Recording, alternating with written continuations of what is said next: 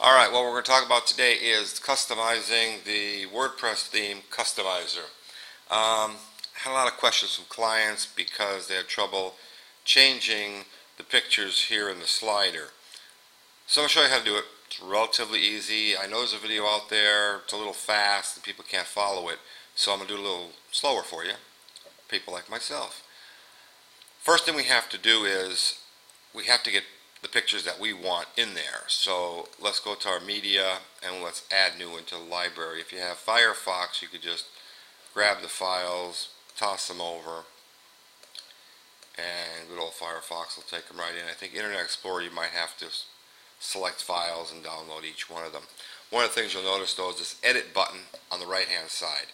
It's here, and it is also, if you look at your library, under each picture, as you go hit each picture, you'll see edit, edit, edit, delete permanently, and view.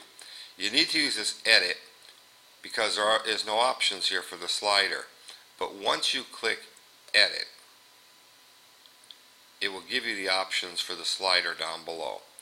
Well, you're editing the picture for two reasons. The first reason is the caption, which this is all meta. This does not show up on the page, this first part. But once you select slider options, this is what gives you your title, your description, and your button text. So, I am going to put in a title, Martini. They actually call this the Big Splash. I can select the color of the text here and what I want to say in the button that's there. Right here, the link, choose a link to page or post. So when I press the button, it'll take them to the page or post I want it to take them to. Now, here's where we choose a slider. You can select a slider if you've already have a slider like the demo slider or something like that. If you want to name it something, you can name it here and just add the slider. I've already named this one, so I'm just going to pick bartender.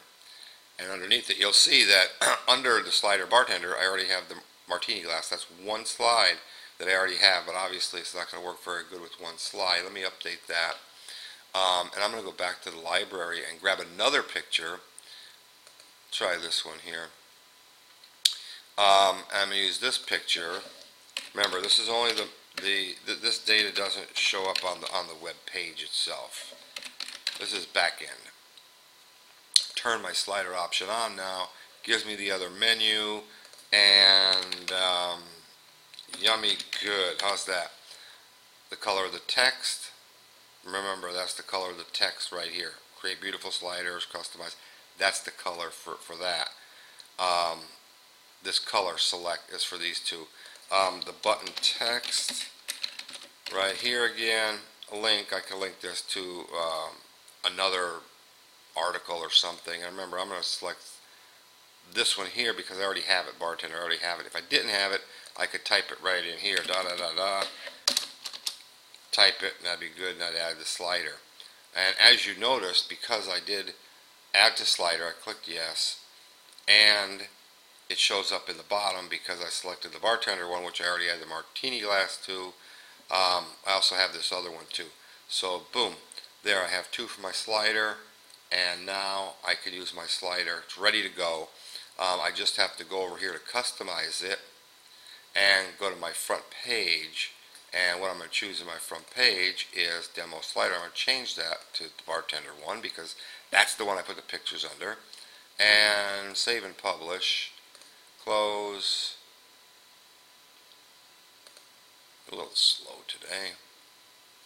And let's take a look at the front page. Do a refresh on that. Now I should have my images, and they'll work. If you want to add more images, just go back to your media gallery, edit, and boom, you will have more pictures up here. I'll make another video on how to add these featured ones right here, so keep an eye out for that one. Alright, thank you.